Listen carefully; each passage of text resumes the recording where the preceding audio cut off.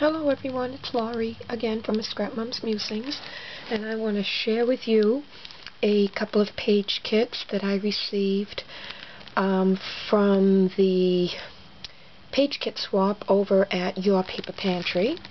And I put together 2 kits, and so I received 2. You can do up to 4.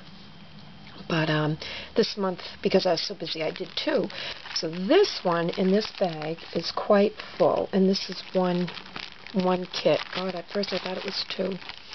And this was sent in by Joy Torres, and oh, she did such a great job. Let's keep an eye on the time. And she sent me this handmade box that is stamped, says Here Comes Santa Claus, and inside were these beautiful flowers.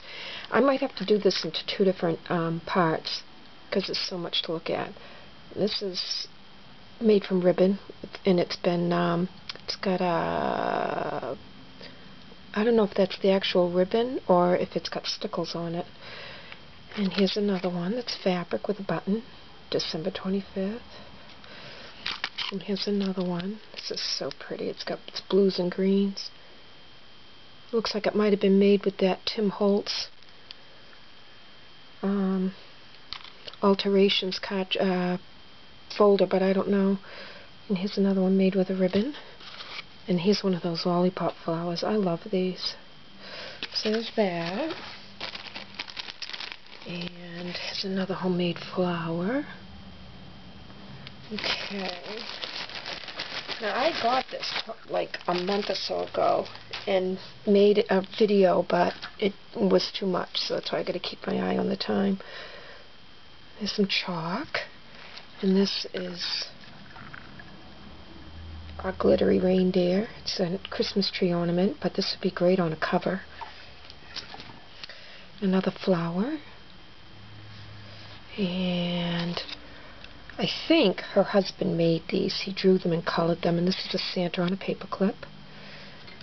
And a bag here, a white bag with all kinds of stuff. Okay, I am good. I still got plenty of time. And we have a little wreath and a blue ornament. There's another one that's handmade paper clip. There's a couple more of those handmade paper clips, ornaments. This is a snowflake ornament.